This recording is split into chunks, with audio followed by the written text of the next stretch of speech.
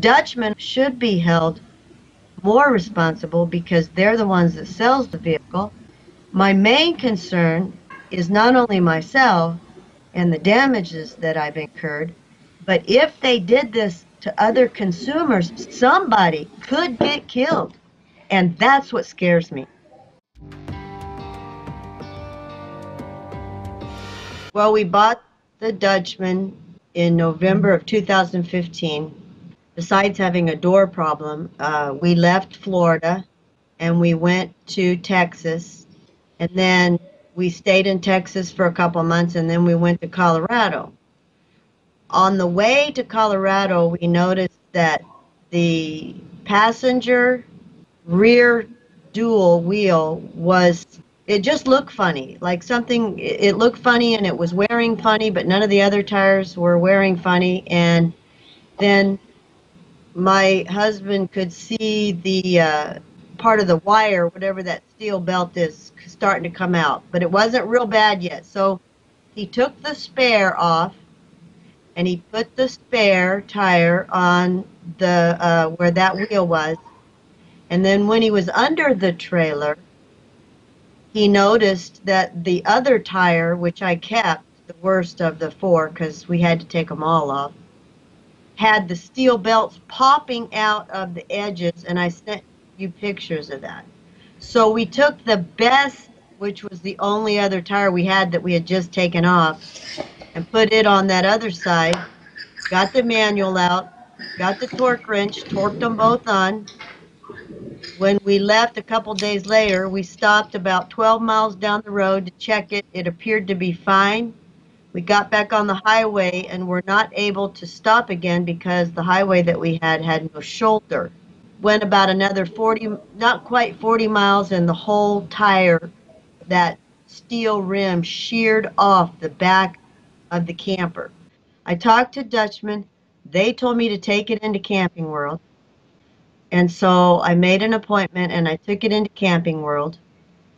They said the same thing that I've already been told 5 or 6 times by 5 or 6 different people, including some professional people, that they agreed and that they thought there would be no problem and the Dutchman would cover the repair of the RV. And then they called me back later and said the Dutchman was refusing to have anything to do with it because the roadside assistant gentleman wrote on the receipt that where I paid $470 something for the repair, said that it wasn't seated correctly.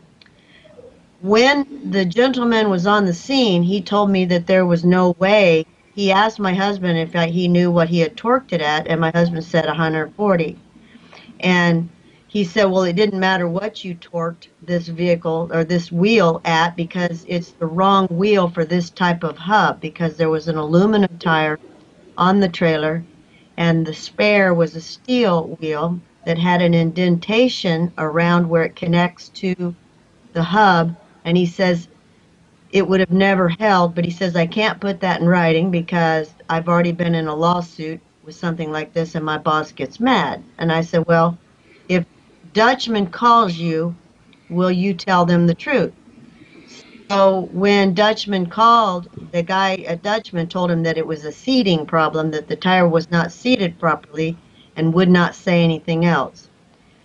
So I took the tire. We had to go from there. Once he replaced the hub, we took the tire. We had an appointment with Discount Tire that morning. That's where we were going to get new tires because we knew we couldn't make it back to Texas on the tires that were on the vehicle. So we took it to Discount Tire, and Discount Tire said the same thing. This is the wrong wheel. It would have never seated properly. And that's why you lost this wheel. We got all brand new tires, including one tire that we have right now that doesn't have a rim, because I have to buy a rim to put it on, because the steel rim, of course, is damaged, totally damaged, can't ever use it again.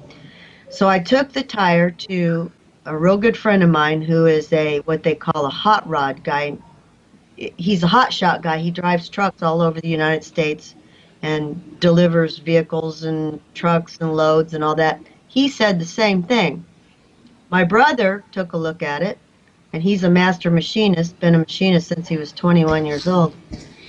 Without telling any of these people what I thought happened, I asked them what they thought about it.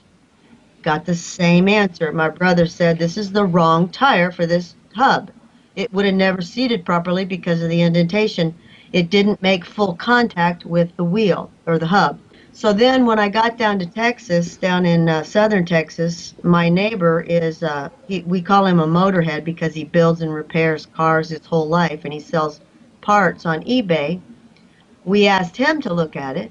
He said the same thing. I've had 6 people tell me the same thing, that this wheel should have never been put on this hub because it would have never seated properly, no matter what we did, no matter how we torqued it or whatever. And so Dutchman, when I tried to call them to explain this, they refused to let me talk to anybody. They said that they would only talk to Camping World. And so then I called Lion's Head, who manufactures the steel wheel, and they're flat telling me, well, it doesn't really matter what happened because it's out of warranty. I don't know how a spare tire can be out of warranty when it was brand new when we got it and was brand new when we put it on the trailer. Unfortunately, my husband did not realize that it would not seat properly.